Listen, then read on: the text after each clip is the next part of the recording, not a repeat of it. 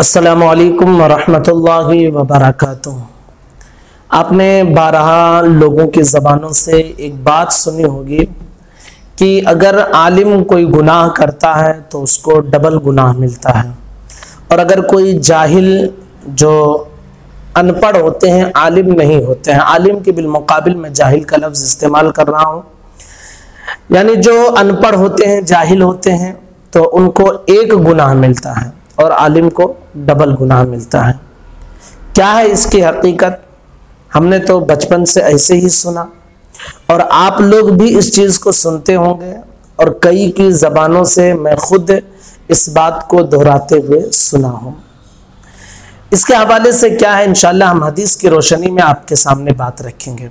सबसे पहले मैं इस चीज़ की वजाहत कर दूँ कि गुनाह बहरहाल गुनाह है, चाहे वो कोई छोटा गुनाह करे या बड़ा गुनाह करे।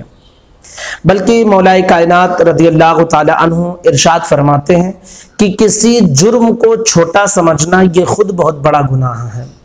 हम छोटे छोटे गुनाह कर जाते हैं, ये हमारे लिए गुनाह बड़े बन जाते हैं सब मिलकर। तो गुनाह बहरहाल गुनाह ही है।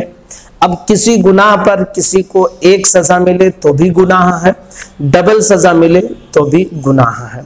लेकिन हदीस में इसके हवाले से क्या है कि आलिम को क्या डबल गुनाह मिलता है, और जो आलिम के बिलमुकाबिल जाहिल होते हैं क्या उनको एक गुनाह मिलता है।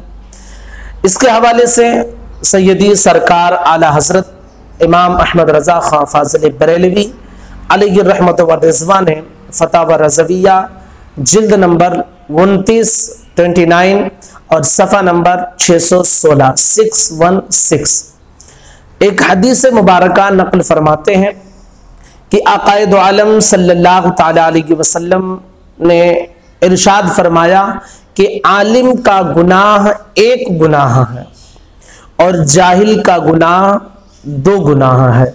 ज़ंबुल आलिमी वाहिदुन व ज़ंबुल जाहिल ज़ंबानी, कि आलिम का गुनाह एक गुनाह है और जाहिल का गुनाह दो गुनाह है। क़ीला वलिमा या रसूलल्लाह सल्लल्लाहु ताला अलैहि वसल्लम, अर्ज किया गया या रसूल अल्लाह अलैहिस्सलातु वस्सलाम ऐसा क्यों? इरशाद फरमाया क़ाल अल आलिमु युअद्दबु अला रुकूबिहि ज़ंब वल जाहिलु युअद्दबु अला रुकूबिहि ज़ंब व तर्कु तालीम।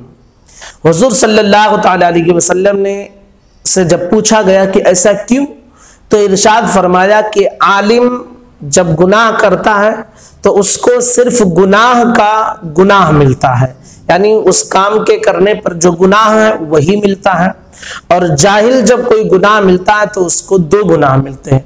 एक तो ये कि वो उसने गुनाह का काम किया इसलिए उसको एक गुनाह ये मिल जाता है, और दूसरा ये कि उसने इल्म हासिल नहीं किया, इल्म को छोड़ दिया, इसलिए उसको डबल गुनाह मिलता है।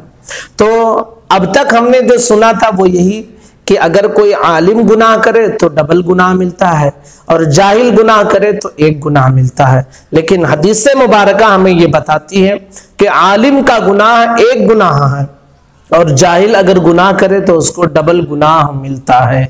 लेकिन एक चीज आप, जैसा कि मैंने पहले ही बता दिया कि गुनाह बहरहाल गुनाह है, चाहे एक मिले या दो मिले, या वो छोटा गुनाह हो या बड़ा गुनाह हो, गुनाहों से हमें बचना चाहिए। मैं दरअसल इस हदीस मुबारका को इसलिए आपके सामने रखा कि बहुत सारे लोग इस तरह की बातें करते हैं तो क्लियर हो जाए, क्योंकि बहुत सारे हमारे ऐसे भाई होते हैं कि जब वो गुनाह करते हैं और उनके बिलमुकाबिल कोई आलिम भी उसी गुनाह में मुब्तला हो तो वो बरजस्ता इस चीज को कह देते हैं, अरे यार हम तो जाहिल हैं, हमें तो एक ही गुनाह मिलेगा, वो तो आलिम है उसको तो डबल गुनाह मिलेगा। यानी इस तरह वो अपने गुनाह को हल्का करने की कोशिश करते हैं। याद रखिए मेरे भाई, गुनाह गुनाह है, कोई आलिम करे या कोई जाहिल करे, हम सबको गुनाहों से बचने की कोशिश करनी चाहिए। बड़े जराइम छोटे जराइम ये हमारे फ़र्क के एतबार से है। बहरहाल जो चीज़ गलत है हमें उसे गलत समझना चाहिए और उस गलती से हमें बाज रहने चाहिए। अल्लाह रब्बुल इज़्ज़त की बारगाह में दुआ है, परवरदिगार आलम हम सब के गुनाह सगाइर और कबाइर को माफ़ फरमाए। अस्सलामु अलैकुम व रहमतुल्लाहि व बरकातुहू।